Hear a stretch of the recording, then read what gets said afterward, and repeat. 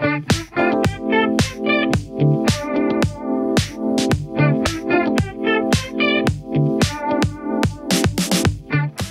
a club, as a whole, we really emphasize on developing players from a four-corner approach. So it's very important for us to have players that are comfortable on the ball, as well as that have good physical ability, as well as social, emotional. So for us, it's the whole package, and we start that at a young age. As you can see here with our group today, it's a very young group. So a lot of our players have come through our system and have gone through that, and as a result, you'll see the style of plays. It's very dynamic, and it's very players understand the style of our system. For us, it's mainly to give these players some experience. Like I said, very young players.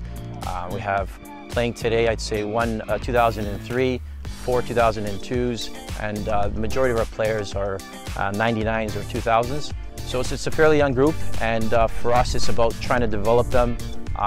As well as trying to get results. A lot of our games, we've been very close in our games. Fortunately, not get the results that we wanted, but for us, it's just giving that environment so that they're prepared for the next level. Well, I think for me, it's just about not caring about the opponent and just playing how I always know how to play, and just playing to my strengths, and that can earn the respect of my coaches. Well, I think definitely the physical aspect is a lot different, because these girls, compared to my own age, is a lot more tough on the ball, and as a striker, like the center backs are a lot rougher and a lot higher skill than girls my age, so I think it's a good challenge.